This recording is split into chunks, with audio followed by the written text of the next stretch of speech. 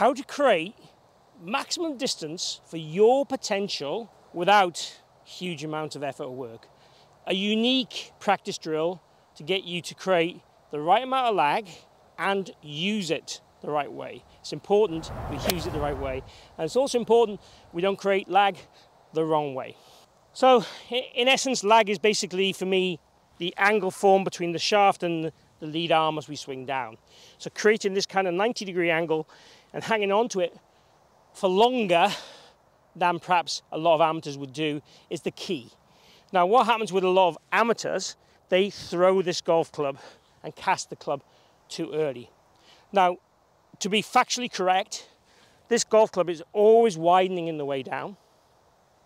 It's always losing some of this angle. But what we see with a lot of amateur golfers is they lose this angle too quickly, sometimes by moving the torso forward, and they get the kind of opposite reaction with the arms. And sometimes it's because of the way they swung back, and sometimes it's just their desire to hit the golf ball up in the air. So what we're looking to do when we create lag is trying to make sure we don't do it by widening the arms and cupping the wrist, and we don't do it by going forward with the torso.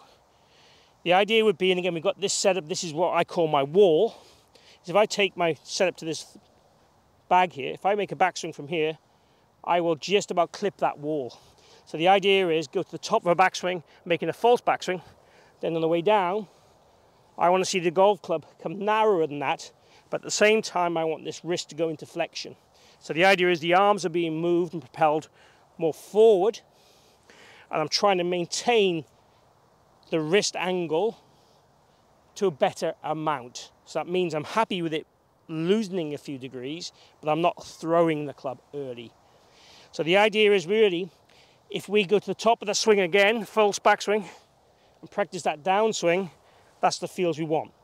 Once we've created this lag sensation, we then have to throw the club. So it's important then we throw the club into what I call the straight line condition just past the ball. If I hang on to that lag too long, I'm not utilizing that speed and power angle that I am generating. The longest hitters in the world will have lots of lag, but also lose it drastically fast in that last section of the downswing.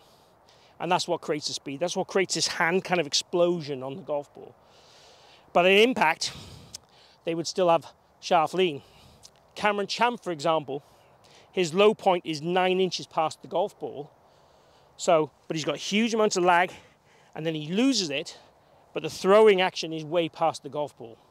And that hitting down with lag, with speed, creates the massive distance he achieves. So what we're going to try and do is, one, feel we generate the right amount of lag and arms forward from this exercise. Then give you a second exercise which allows you to do it without this there. And then we're going to concentrate on throwing the club the right way to lose the lag. But we have to get it to lose it. So what I'd like you to do is set this up. If I pace this out, I've got this golf bag sat 2 yards behind me with a rod sticking out of it. Now do this very slowly and very carefully. Then I would make a false backswing and then practice downswings where you don't hit that rod at all. That's the feeling we're looking to generate. If you're brave, I want you to hit some shots doing that exact drill. If you're not brave, we will move the bag back a further yard and hit shots with it there. So let me go through that. So being brave, false backswing, in position, and hit. So I definitely felt like everything went more forward, and it created that kind of more laggy, sharper, dynamic angle with the wrists and arms and club on the way down. Probably could have had a bit more wrist flexion to make it even better, but in terms of achieving part one, happy. So if we take the bag now and move it back like a yard, so it becomes now more a visual than a real constraint. So if I now put the golf ball in place, I'm visually trying to create the same feels.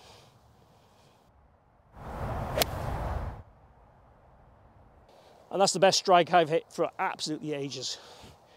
Nice bit of turf. Flight was beautiful. Really, really happy with that. Great feel. So maybe that should be my new practice swing on the course. So loved that. Let me give you one more lag drill to do, and then we'll talk about throwing. So the last lag drill I want you to do is what I call a thumbs off drill. So in your normal setup, raise your thumbs up off the club, just like this.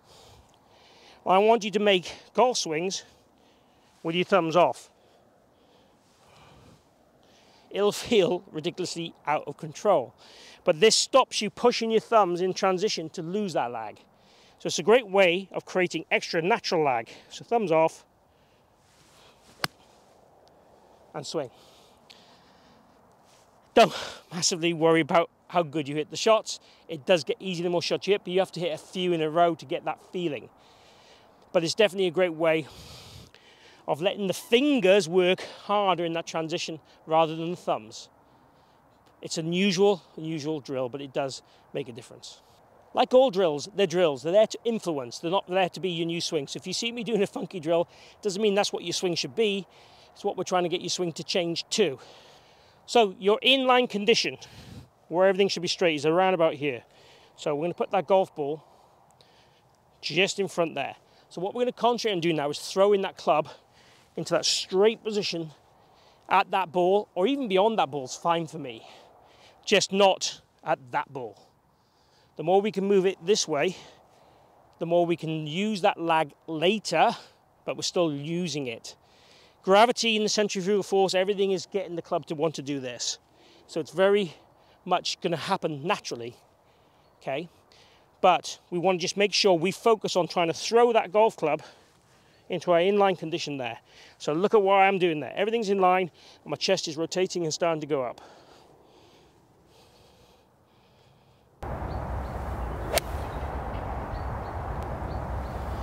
Great strike.